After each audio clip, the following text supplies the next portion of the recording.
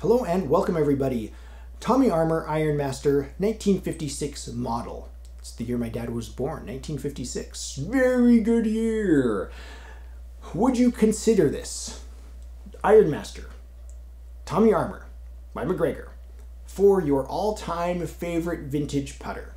For me, it's genuinely in my consideration. I'm genuinely considering this. Would I choose this over a Ping Answer? You see, it's very interesting. Maybe in the future we'll do some comparisons and I'll put two putters head to head in a competition to the death. I don't know what that means, but we should have a closer look. Tommy Armour Ironmaster putters are pretty easy to recognize because it says Tommy Armour Ironmaster here. This is the IM version, not the IMG, made by McGregor. Now, there are some things that distinguish this from other years. Let's have a top line look right here. To me, this is screaming 1956. You can see the A stamp. The A stamp was not there in the 1955 model. The 1955 model did have the chrome hitting surface right here with the sand blasted everywhere else.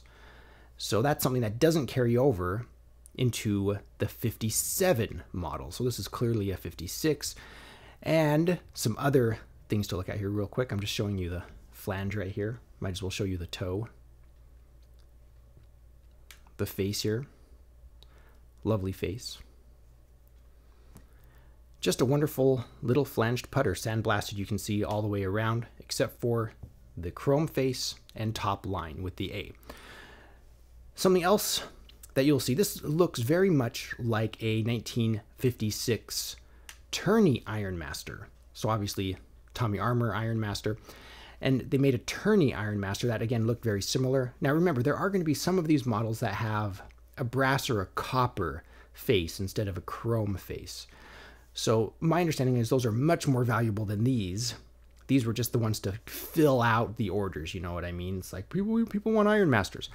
And this right here, the crimping will distinguish it. As we're looking at it on the camera, these are going to be horizontal, whereas the 1957 model, they'll be vertical. And there'll be three of them. 1, 2, 3. Either way, they have the pinned shaft right here. Look at this lovely ferrule.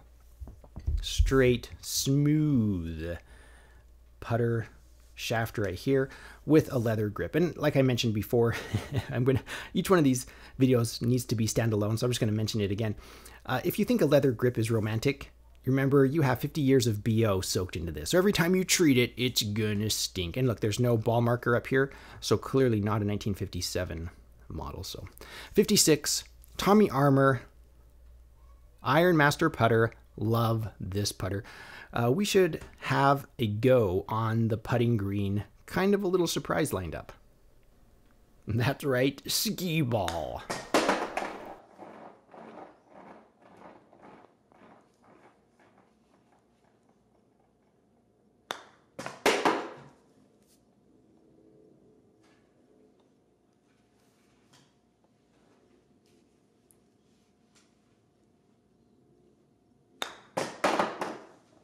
Let me just tell you straight up, this putter feels amazing. The feedback the face gives you, it's just absolutely wonderful. It's amazing. This is slightly smaller than my 90s version Wilson 8802 putter.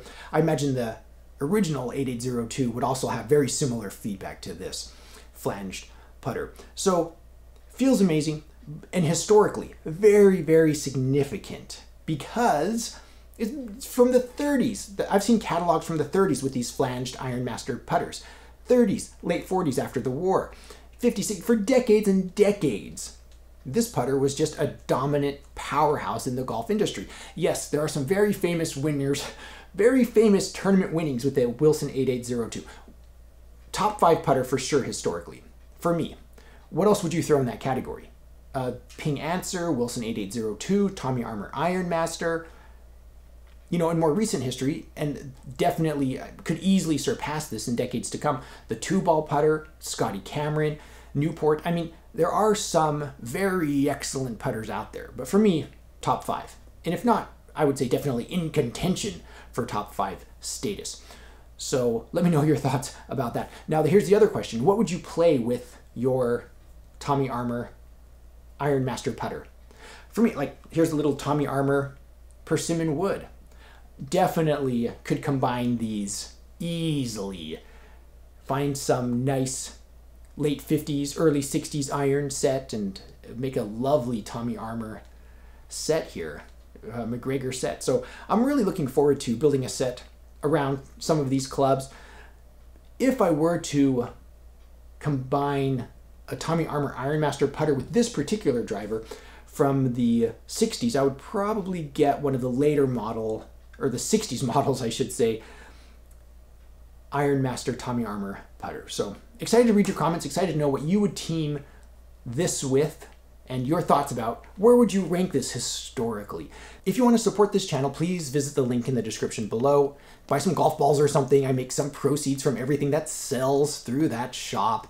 And give the video a thumbs up if you enjoyed it. Thank you so much for watching. I am The Vintage Golfer.